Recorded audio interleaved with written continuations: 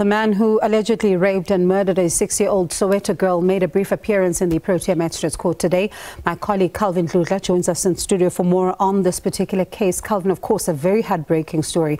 And seeing there the Minister of Police, also in court as well. Let's talk about that.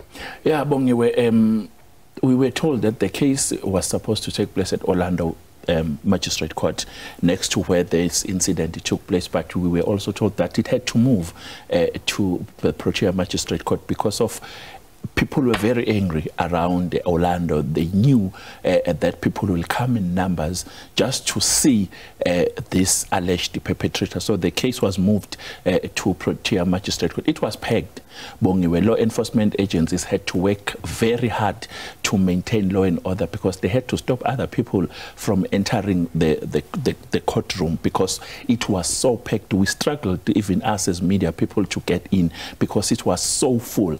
When it started, you could see that Senzomchun was very angry. He couldn't even look at the guy. I remember when we interviewed him, he said, no, I can't even look at this guy because of what he did. It's a sad event, a tragic event, and people wanted to see. And that guy, you could see, he was wearing a black T-shirt, and you could see that he was carved on the legs, and he looked like he was confused, and he was moved around, and I think on him it hasn't settled down that this is what he did, and it was so sad. And you speak about, you know, this community. I saw when you were talking to them how angry they were, even telling you that they want to take matters into their own hands. They want him here. But you also think about the family of this little girl that now has to process the news of what has happened as well. Some of the members were there, but they didn't want to talk to us. I understand, understandably so. You would remember that you were not allowed to mention the name of this alleged accused because of he didn't appear in court as yet, but we can say it's Simiao Petesara. He speaks Portuguese. In court there was an interpreter, and people howled him in court, and they were so angry when he said he wants to apply for bail. People were like, are you okay? Why would you even say you want to apply for bail after such a tragic incident? A very young boy, Bonyo, 24-year-old. And you can tell that people wanted him dead. Even outside, police struggled to take him off because people were waiting for him outside.